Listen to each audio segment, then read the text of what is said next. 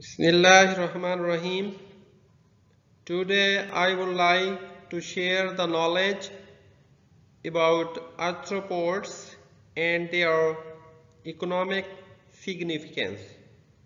My name is Sarfraz Rahman. I am a PhD scholar in the Department of Parasitology. I would like to share this knowledge with references to these books: Veterinary Parasitology, 2nd edition by G.M. Urquhart, Diagnostic Parasitology for Veterinary Technicians, 5th edition by Charles M. Hendricks, and Handbook of Entomological Terms by Muhammad Ashfaq, a Handbook of Veterinary Parasitology, Domestic Animals of North America by Henry J. Griffiths, Medical and Veterinary Entomology, 3rd edition by Gary R. Mullen, and Economic and Ecological Significance of Arthropods in Diversified Ecosystems by Chakravarti. Please push the button of bell icon and also subscribe my channel. This is the picture. You can observe this. These are the different arthropods, and you can see in this picture. So arthropoda, I would like to first of all introduce about what is arthropoda. It is actually the member of phylum Arthropoda, and this one is the largest phylum in the animal kingdom, and 80% of all the known species of animals are the members of this phylum. The body is usually segmented, and it consists of 9 lakh species.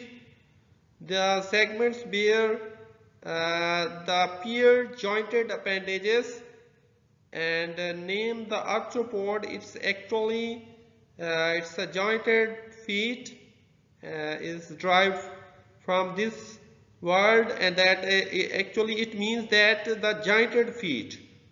So in this picture you can see that the feet are the jointed feet, and this picture is actually about the scorpion, and this is the spiny lobster, and you can observe that this one is the main feature of the arthropoda. They have the jointed feet. So this one is the brief classification of arthropoda. Arthropoda has the 3 main classes: insecta, arachnida, crustaceans, or other name is the pentastomida. So in this class, the insecta, it has the following order. The first one is Diptera. It has the flies, while the other is the Theraptera. It has the lice, and Siphonaptera, it has the fleas, while the other group, that other order, that having the Hemiptera. So I would like to tell about the economic significance. This one is the most important, that what is the economically significance that about the arthropoda. So that it a great direct or indirect importance to the humans, and used as food throughout the world, a major link in the food chain between the photosynthetic phytoplankton and the larger carnivores such as many fish and whales, attack the food crops and timber.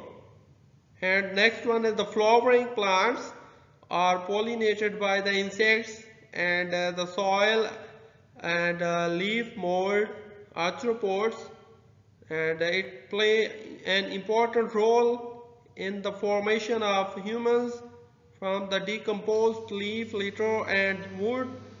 The sting and bites of the arthropod may be that irritating or painful, but very few inject the dangerous toxins.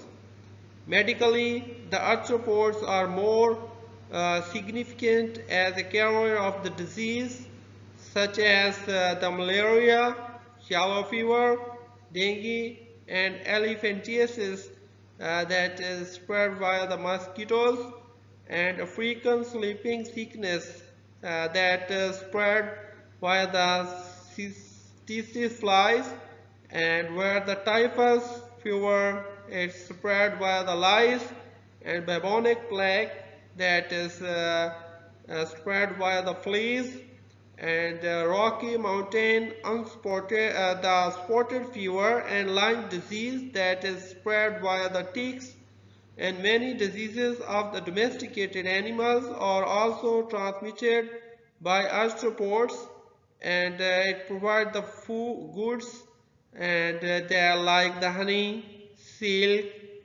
dyes, yummy to certain cultures, and beeswax. So the cockroach, that the Blattaria, and that one is the oldest and the most primitive insects in presence in homes and commercial kitchens, and that have the poor sanitation and substandard housekeeping, and its public importance is that the contamination of the food with their excrements mechanically, that it is dissemination of the pathogens and induced the allergens, psychological stress, bites, and control by integrated pest management. So the next is lice, that is also known as the Theraptera, that are menace to humans, pets, and livestock, and ability to transmit the causative agents like the trench fever, epidemic typhus, louse-borne relapsing fever, and 5,000 known species of the lice are ectoparasitic of wild birds or mammals, and it acts as an intermediate host of the double-pored worm. This picture you can observe that this has the lice in this picture, and in this you can observe that the dandruff due to the lice. So next is the tube bugs, or it included into the Hemiptera. The order Hemiptera includes all the insects known as the tube bugs, and the soft-bodied insects with piercing and sucking mouth parts, and usually two pairs of wings, are efficient vector and tend to cause a little or no pain when they feed, act as a sleeping host, and it creates the hypersensitivity reactions. And its most important point is that it is the vector of the Trypanosoma cruzi that causes the Chaga disease. You can observe that the Chaga disease in this female, it's actually spread due to the bed bugs. So the beetles are, it is included in the Coleoptera, and it is the largest order of the insects, and minor public health or veterinary importance, and act as an intermediate host for the helminths that cause pathology, and beneficial in interrupting the life cycles of mammalians, parasitic worms, and it acts as a predators or parasitoids of the Cytiferous flies that breed in excrement, and it actually causes the skin, eye, ear, and nose irritations, and respiratory allergy, and minor gastrointestinal discomfortment. So next one is the fleas. It included in the Siphonophthora. It's actually morphologically unique ectoparasites, and flea allergy dermatitis it causes, and that the sugar flea, that the Tunga penetrans that causes the tungiasis act as a vector of the different diseases, that the Coxiella burnetii that cause the Q fever, and Yersinia pestis that causes the plague, and Rickettsia typhi that causes the murine typhus, and Myxoma virus that causes the myxomatosis, and Francisella tularensis that causes the tularemia.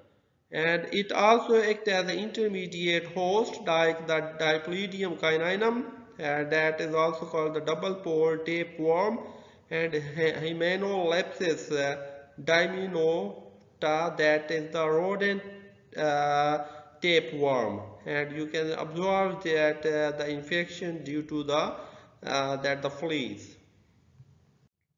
Next is the flies that is included in the Diptera, and it is actually it is also called the tube flies, and it because they have the two wings, and it acts as a vector and that cause the diseases, and Psychodidae that causes the Bertonilosis, Leishmaniasis, and fly fever, and Colicide that is causes the dengue fever, encephalitis, filariasis, malaria, chikungunya, Zika fever, yellow fever, and Simolide that is causes the onchocerciasis, and Tabanidae that causes the loiasis, and tularemia, and Chlorapida that is causes the conjunctivitis, and Glossinidae that is causes the trypanosomiasis, and Ostridae that is actually causes the meiosis. You can observe in this picture that is due to the infection of this mosquito, and this next is the ticks. It is included in the Exodida, and a well-known vector of the human and veterinary pathogens, transmit a greater variety of infectious organisms than any other group of the blood-sucking arthropods. Act as a primary vectors, bovine babesiosis, that is the Rhiphisphalus annulatus, canine babesiosis, Rhiphisphalus sanguineus, and East Coast fever, Rhiphisphalus appendiculatus, looping ill, that is the Exodus racinus, anaplasmosis, Hyloma species are the Rhiphisphalus species, and tropical theileriosis, that the Hyloma species. And you can see that the Crimean Congo hemorrhagic fever, it is due to the Hyloma species. So the mites, it is in the group of the Acari, and more than 250 species of the mites, the causes of the health related problem, the types of problem, that the temporary irritation of the skin, persistent dermatitis, mite induced allergies, and transmission of pathogenic microbiological agent, and metazone parasites, and serving as an intermediate host, and the invasion of respiratory passages or air canals, and equally that is in the internal organs, and abnormal fear of mites, and delusory acariosis. It causes the acarianism and acariasis, and it is also called the acarinosis. Okay, thank you so much.